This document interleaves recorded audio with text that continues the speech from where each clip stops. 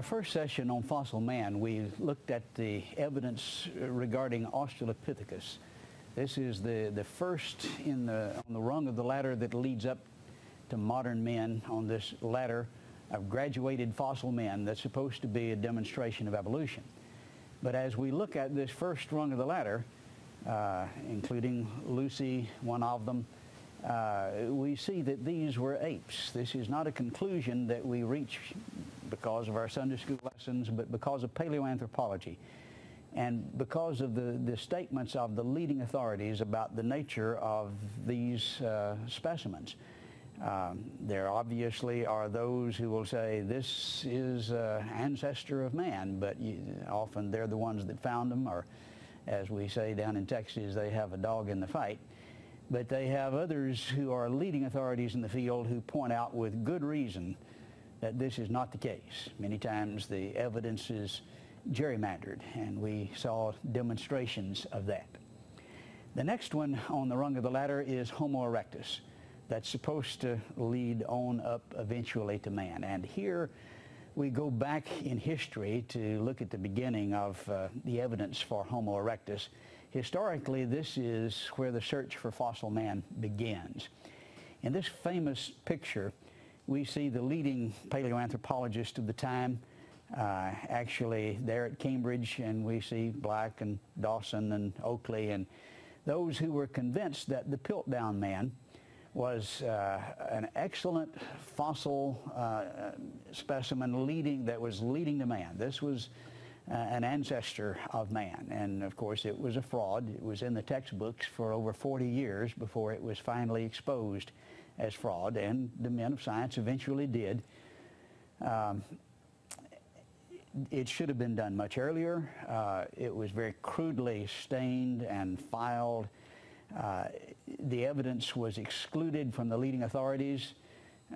Louis Leakey complained bitterly that while he was a student there at Cambridge, the bones were there and he was not allowed to examine them like these famous men did, who were willing to line up and agree that this was a fossil man. But when they finally did allow them to be examined, it was acknowledged to be a fraud. Very interesting statement is made about that by Roger Lewin. Again, editor of Research News, in his book Bones of Contention. And by the way, the book Bones of Contention, while affirming great ages and certainly written by a devout believer in evolution, nevertheless is pretty historically accurate and is an interesting book and tells the story of exactly how these things were found and the conclusions that were reached and why.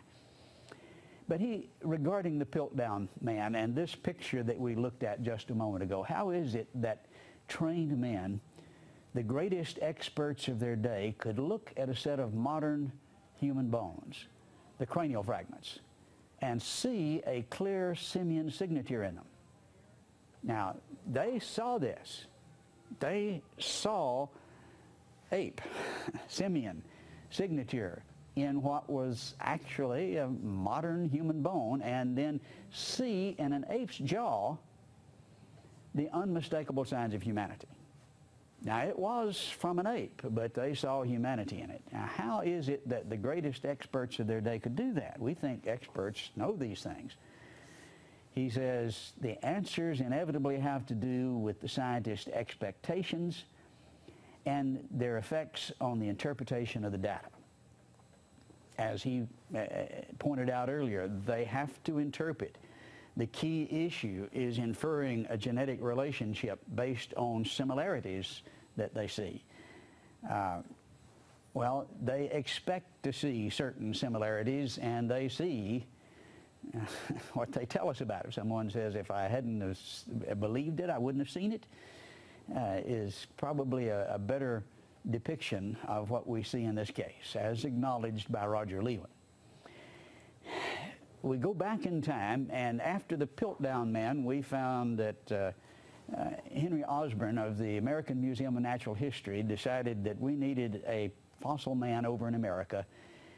Maybe he thought the people in Nebraska looked primitive, and so he went to Nebraska and found a tooth that he says looked like this in real life. This is Hesperopithecus haroldcooki.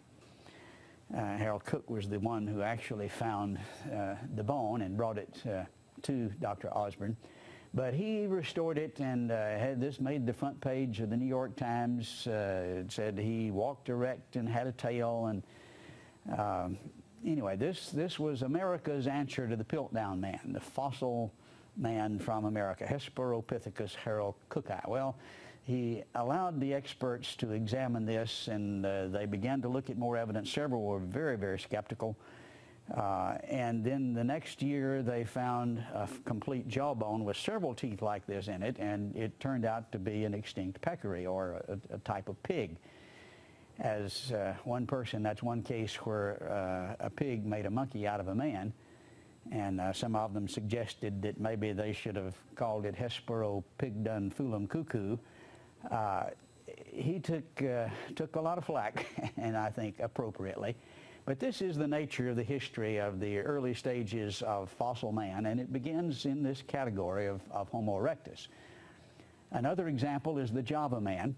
This was found by Eugene Dubois. He read, according to his own acknowledgement, Darwin's statement somewhere, there's an ape more human-like or a human more ape-like, and this will be the evidence that will be found, so he went out to find it, and he traveled to Java. He thought the people in Java looked primitive. This was a part of his racist concept, and so he looked for primitive man there on the island of Java. He found a very human-like leg bone. He found a very ape-like head bone, about 75 yards apart in different layers. A few teeth were found later, but that's the total of what he found. More evidence has been found subsequently which did not fit with his conclusions, but this ape skull and human leg makes an ape man, and put them together and restored them to look very, very ape-manish. He did find other evidence that he didn't tell people about, and you don't learn about this usually, certainly not in your undergraduate work. This is Wajak 1.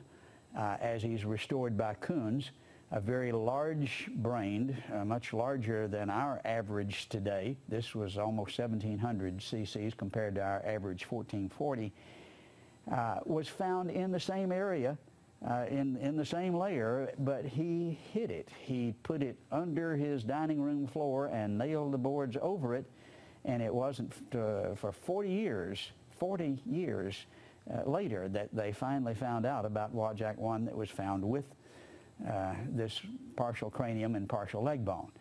But that's all faded, though not from all the textbooks, some of them, by more recent finds of excellent examples, and they weren't nearly as old as they thought. And now that they realize that there were very modern-looking skeletons, forms there found with them. And here we find one of the leading authorities here reporting in Science News, Milford Woolproff of the University of Michigan. He argues that Homo erectus fossils actually belong to an anatomically diverse form of Homo sapien. That's us. And so we see Eskimos that are a little different, and Australian Aboriginals that are a little different, and we see the Bushmen that are a little different from the Ubangis, and we see variations of good men, and this was a variation, but it was a Homo sapien. This was a man, and Java man doesn't belong in the lineup anymore. He was already Homo sapien, according to the leading authorities. He's in the textbooks many times, though acknowledging that many of them have been removed. 1470 skull, Kenya National Museum, found by Richard Leakey, is one of the leading representatives today of Homo erectus. Originally, it caused a lot of problem. They had to do some redating and some gerrymandering in order to get this to fit into the tree. But here is a very human-looking skull that's supposed to have been found back at the time, actually, of Australopithecus, but okay, it's very human-looking, so they put it in Homo erectus. But notice the description that we find in National Geographic. regarding Leakey's find. Either we toss out this skull or we toss out our theories of early man, asserts anthropologist Richard Leakey, of this 2.8 million year old fossil, which he has tentatively identified as belonging to our own genus. Now 2.8 million, that puts it right in the middle of Australopithecus. You got to do something about that. So they took it to California and had it redated, and it's now 1.9, we're told. But it's still very, very human-like. It simply fits no theories. Notice the description. No previous models of human beginnings. The skull, surprisingly large brain case. It's all compared to ours, but certainly within the range of humans today. It leaves in ruins the notion that all early fossils can be arranged in an orderly sequence of evolutionary change. Now, a large brain case with this no brow ridges, vaulted skull. Now, brow ridges are supposed to be primitive. I get a little bit sensitive about brow ridges indicating that people are primitive. But this one didn't have that, and so it was supposed to be non-primitive and a large brain case. But it's back at the time of Australopithecus. We learned more about the brain case when we looked at the endocasts. These are casts that fill the cavity of the brain, and then the bone peels away, and we see exactly what the brain looked like. Here's some pictures of those endocasts that tell us give excellent evidence for exactly what the brain looked like. Dean Falk is one of the experts in studying this, and he says this is not Homo habilis. Homo habilis is very ape-like. That's used to be touted as leading to man, but when they found the more complete specimen with the huge arms, actually much longer arms than most apes have, and very small brain case, they have relegated this to the category of apes at this point. But it's different, he says. This is similar to the African progid, that is Homo erectus, but the 1470 skull is shaped like that of a modern human. Now, they don't tell you that in the textbooks, but this brain was like a modern human. We're also referred to another example of Homo erectus. This is found by Richard Leakey, and this is the boy from Turkana, Turkana boy. They thought it was 11 years old initially, and then found out it was even younger than that, which makes for a significant problem.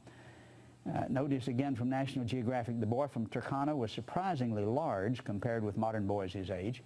Could well have grown to 6 feet.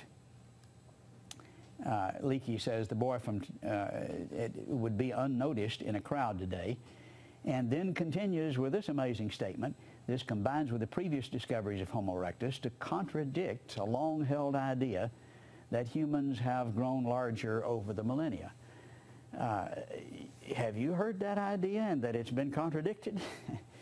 Well, if you've got a boy that is 5'6" and is 9 years old, it doesn't sound very small to me. In fact, that's larger than the boys that we have today. And this is documented in Origin of Humankind by Richard Leakey. We now know that he was 9 years old, not 11, and he was 5'6", here shown with Dr. White, who illustrates just how large this 9-year-old was. Other problems have been found with Homo erectus. Specimen Howells goes on to say, with a date of about 4.4 million, and he's talking here about another specimen that sometimes called 271, Kanapi man, and it's from the area of Kanapi. 4 million. Well, now that gets us back earlier than virtually all of the Australopithecine specimens, but it could not be distinguished from Homo sapien. Morphologically, that's by the shape, outward shape, or by multivariate analysis, by Patton and myself in 1967, or by much more searching analysis by others since then. Now, this has been around a while. They've known about it. It couldn't be distinguished from Homo sapien, but it was older than those things that are supposed to have led to Homo sapien. So what do they do with it? They call it a Homo erectus. I don't think that solves the problem. Now, multivariate analysis is a very thorough comparison. We talked about the eyeballing. This is similar to that. Well, multivariate analysis, you measure a bone about 1,000 different ways, and you measure the bone you're comparing it with exactly the same way, about 1,000 different ways, and then you put it in a computer, and the computer gives you a statistical readout of just how similar they are. But by using that method, as well as morphologically and even more searching analysis, according to Howells, it couldn't be distinguished from Homo sapien. And it's older than anything supposed to have led to him. Homo erectus then is summarized this way. Java man no longer really in the lineup by most assessments, belonging to Homo sapien. Turkana boy is certainly there, but he's large and unnoticed in a crowd, larger than our boys today. 1470, according to Richard Leakey, like modern humans, and then the brains were like modern humans. The Latoy footprints are put in the category of Homo erectus, but they are people, according to Mary Leakey, not unlike ourselves. She discovered them. And then you have Kanapi man at 4.4 million that's indistinguishable from Homo sapien. What are we looking at here? Is there any question about what we're looking at here? These are people. These are men. Some of them may have lived in the jungle. Some of them may have lived in caves. We have people doing that today. But these were people. These were good men, and that's not based on wishful thinking. When you look at the actual evidence and the statements by the leading authorities, that's what you have to say. It's not really honest to say it otherwise. That brings us then to the next rung of the ladder, Neanderthal. Well, we've all seen the Neanderthal reconstructions. We know this certainly looks like an ape man. And yes, the reconstructions certainly do, and if we found those in the back alley, it would scare the living daylights out of us. This is a type that was first found in the Neander Valley, hence the name Neanderthal, in Germany, and restored very quickly to look like this by Marcel and Buell. And he had, of course, read Darwin, and he believed devoutly there was an ape man somewhere, and so he restored it to look like that. Remember Houghton's statement, you can model on a Neanderthaloid skull the features of a chimpanzee or the lineaments of a philosopher. Well, he did a lot of that modeling and did so very poorly, as leading authorities acknowledge today. This is Marcel and Buell, devout believer who was responsible for this misleading representation. Let's set the record straight with Ian Tattersall. Now, this is no lightweight. He is head of the Department of Anthropology at the American Museum of Natural History. Again, this is not a creationist. This is not my idea. Head of the Department of Anthropology at the American Museum of Natural History. This fellow knows a little bit about anthropology. He says, quite as important as new Neanderthal finds in the 50s, and this helped us change our view of Neanderthals. We found some new specimens. Was the recognition finally that the stoop-shouldered, bent-kneed stereotype of these humans created by Marcel and Buell was totally false. Now, that's his assessment. The head of the Department of Anthropology at the American Museum of Natural History said, this is false. But guess where you find it? In the museums and in the textbooks. This is not the way he looked. Richard Leakey comments on this. He says, to refer to someone as a Neanderthal was and still is to some extent an intended insult. But then he says the rehabilitation, however, began in the mid-50s when two anatomists, William Strauss, A.J.E. Cave, undertook a second reconstruction, a body which, though somewhat stocky, was essentially like modern man's. And essentially meaning he doesn't see any difference, and says they would be unnoticed in a crowd again. Put him in a Brooks Brothers suit and you'd never know that he was different. He's been rehabilitated, according to Richard Leakey. He goes on to say the brain is slightly larger than modern humans, averaging about 1,600 cc's, again compared to our 1440. The Neanderthals' average height was 1.67 meters, that's 5'8". That's not considered unusual. The average Oriental is just a little bit shorter than that. And so well within the range of variation that we see today, not unique, and is unquestionably, Richard Leakey says, Homo sapien. That's us. That's modern man. Interesting that Coons attempted two different restorations from the same Neanderthal skull, neither one looking like the typical Neanderthal skull, but here we see a rather philosophical looking face on the left, and then maybe somebody that belongs on Mad Magazine on the right, but both of them from the same Neanderthal skull. Matt Cartmill, that we introduced earlier, claiming he was a leading authority, he is president of the American Association of Physical Anthropology. Again, these are not lightweights. I tend to think the Neanderthals, had fully human language. After all, they had larger brains than those of most modern humans. They made elegant stone tools. They knew how to use them. These were people making tools very much like the American Indians made tools. This is an example of some of their handiwork, a flute that was reported on in Science and Scientific American that has exactly the same scale that we do, the do-re-mi scale that we have today. They were musical. And they were religious, according to Richard Leakey. He speaks of the tomb that they found that was buried with flowers and with specific arrangements indicating a kind of burial ceremony.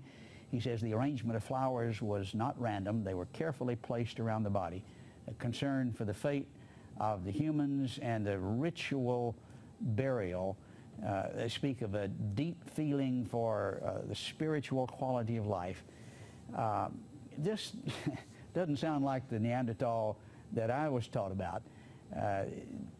Again, problems after problems. Another one showed up in Israel, and here's Bar Yosef of the Peabody Museum at Harvard, who found a number of Neanderthal skulls in caves up on Mount Carmel in Israel.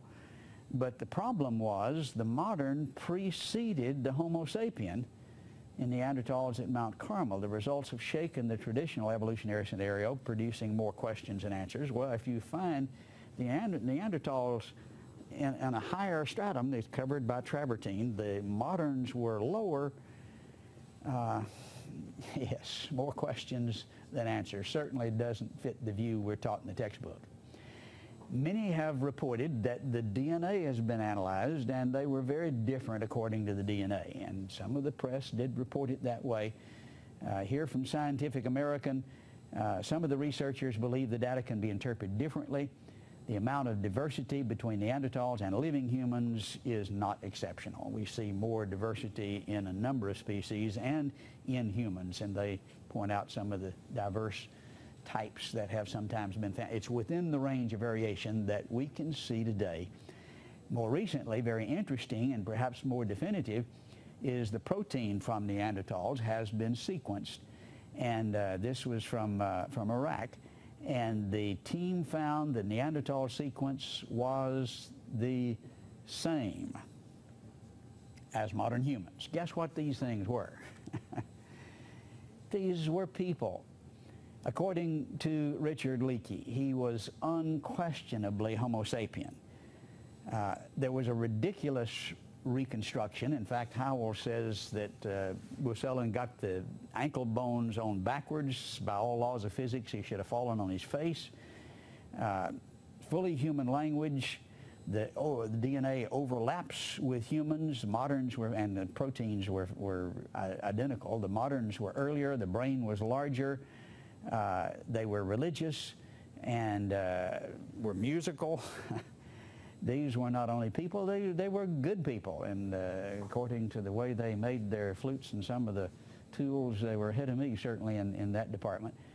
They've been grossly slandered by ridiculous reconstruction, but these are people. Richard Leakey says unquestionably Homo sapien. Now, this is not a Sunday school class conclusion. This is what the leading authorities document. Now, we've got apes and we've got men. And where's the evidence that moderns evolved from ancestors? Well, you can draw lines and you can line them up like the pig to the bull to the man, but that's not science. That's not good evidence. Mary Leakey made an interesting observation about some of these trees that people line up, more recently quoted by Associated Press. Since scientists can never prove, and this is what Leakey was saying, you just infer based on similarities. You can never prove a particular scenario of human evolution. Because of that, he says, all these trees of life with their branches of our ancestors, she says, that's a lot of nonsense. Well, there's good reason for her saying that. Now, she remains an evolutionist, unlike her husband, who gave up on Darwin. In fact, she commented on that, saying he was a little touched before he died. Not exactly an objective analysis of what he was saying.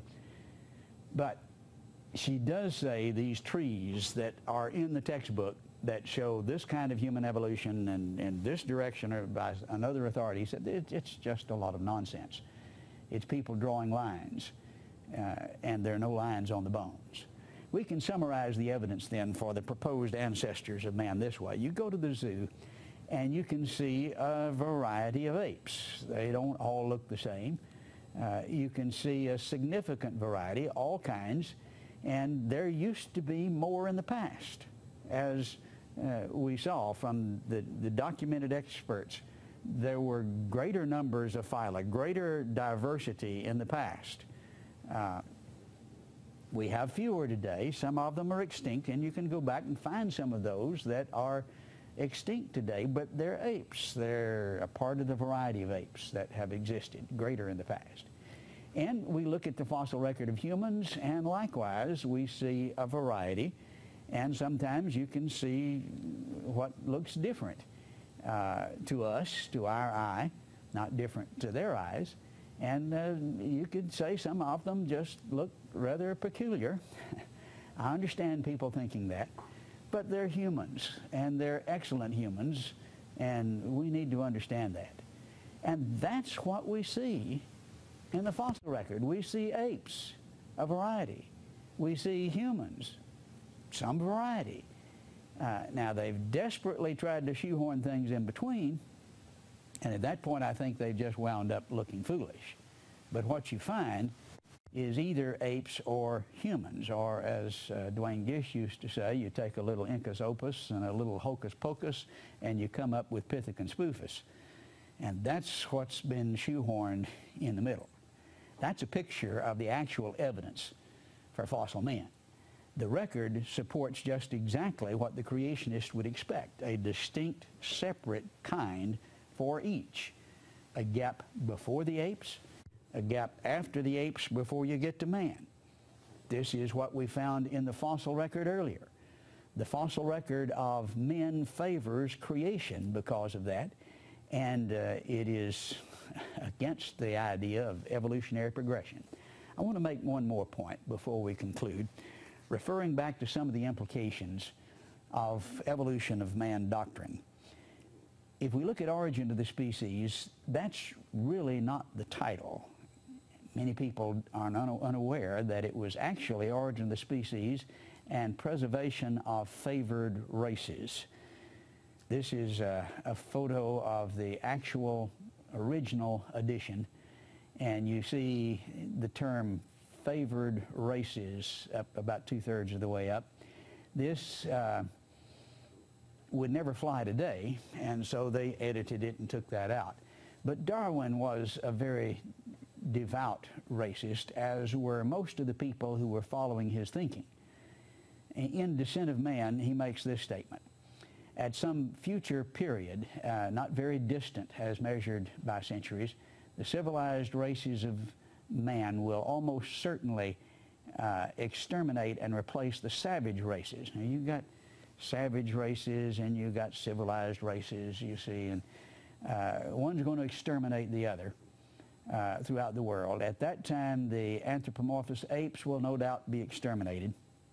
He says the break between man and his nearest allies will then be wider, for it will intervene between man in a more civilized state, as we may hope, than the Caucasian and some ape today, as low as a baboon, instead of the now Negro or Australian and gorilla. Now, if that doesn't make your flesh crawl, it's amazing. Obviously, he's a hero in the minds of many, but if any so-called hero were to make that kind of a statement today, he wouldn't be a hero anymore. I think he needs to be exposed for what he is.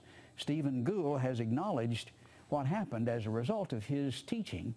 He says biological arguments for racism may have been common before 1850, but they increased by orders of magnitude following the acceptance of evolutionary theory. Increased by orders of magnitude. That's the fruit of the tree. And then he goes on to say the pervasive racism of the white scientist. This is typical following Darwin's book, Origin of the Species. They look to the activities of their own children for comparison with normal adult behaviors in lower races. Now, Stephen Gould is not saying this. This doesn't represent Stephen Gould, but he's talking about the typical white scientist following Darwin's introduction of Origin of the Species, and as a consequence of it. He gives an example of this kind of thinking from Henry Fairfield Osborn, who was curator of the American Museum of Natural History that we referred to earlier. What did he say? Now, this is not Darwin saying it, but he's quoting the head of the American Museum of Natural History.